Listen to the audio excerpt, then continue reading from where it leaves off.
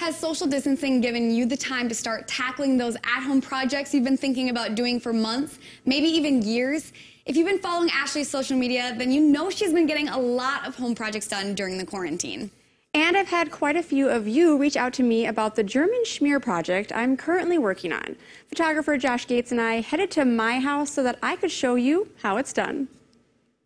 Welcome to my driveway. In this case, I'm showing you today how to do a German schmear. It's a little bit of a faux German schmear, but it's a great way to take some kind of old tired brick and turn it into some much prettier and fresh brick. So the process is really easy.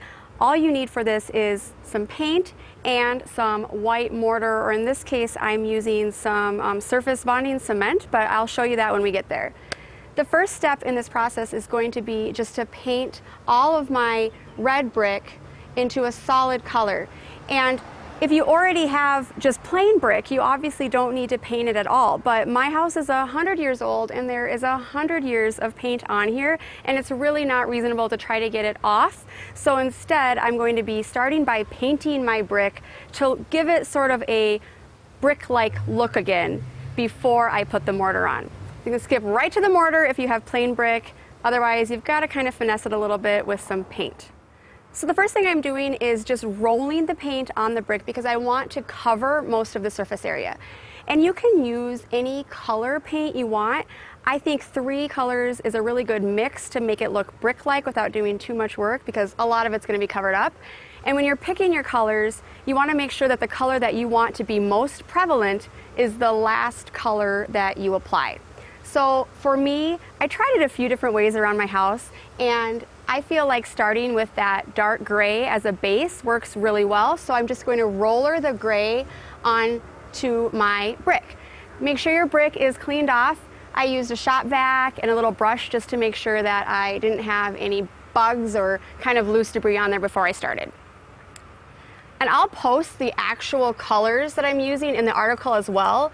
This is a simple gray, I think. I go to Norberg Paint and get the exterior house paint, and they always kind of help me figure out the colors.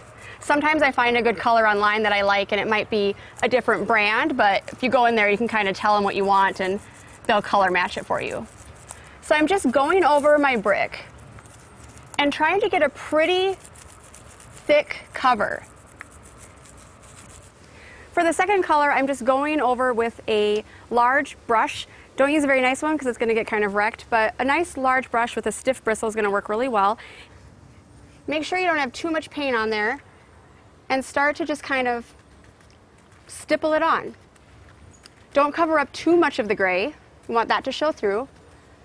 And the key here is just to make sure it's really varied. You don't want it to look perfect or the same as you go across. So more in one area and not that much in another. And that's all you're going to do is go across all the brick you painted dark gray with a little bit of this purplish gray. Now for my third color, I'm doing the Van Dyke brown. Again, use whatever color you want to be most prevalent on top. I'm not even washing my brush off because honestly it doesn't matter if it gets a little mixed because it just adds to that variation. So I'm moving on to a section I already did because this is still wet. So you want it to be dry, and then you just get your brush, and I start sort of stippling it on, getting it thick in one area, but then I'm just going to kind of maybe even brush it over some of the other areas. If you take a brush like this on a brick with a lot of texture and brush it over, it's really just going to get the top and give it nice dimension. I'm going to do that across all of the brick, and the painting portion is done. Here comes the fun part. We're going to get the mortar on the wall. For this, I'm using a surface bonding cement, and it's white. It's great because it also has some fiberglass in it to give it a lot of strength. And for me, this is more than just a cosmetic project. I'm also reinforcing my brick in areas that it needs it. So all I'm going to do is take the mixture I've mixed together and start applying it in the joints. I mix this to about the consistency of peanut butter. It gives directions on the bag, but that's for the whole bag at a time, so I don't want to use that much.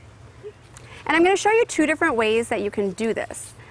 I like to use a mixture of the two ways so that I have more variation.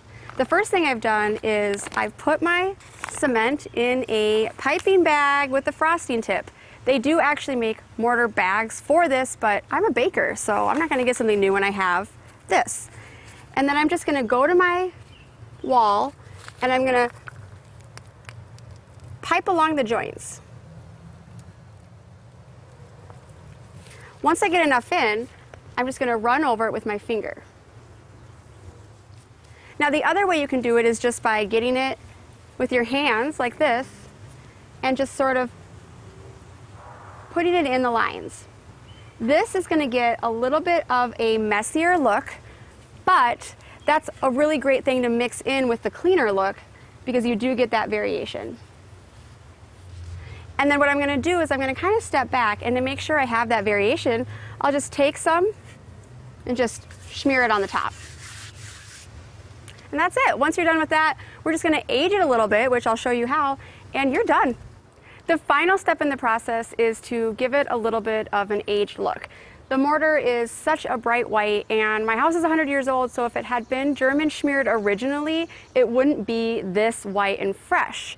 So to change that, I am using a mixture of this stain, which is a weathered oak exterior stain, and then I'm adding to it mineral spirits to water it down. I'm using about a 50-50 mix just so that it doesn't stain the mortar too much.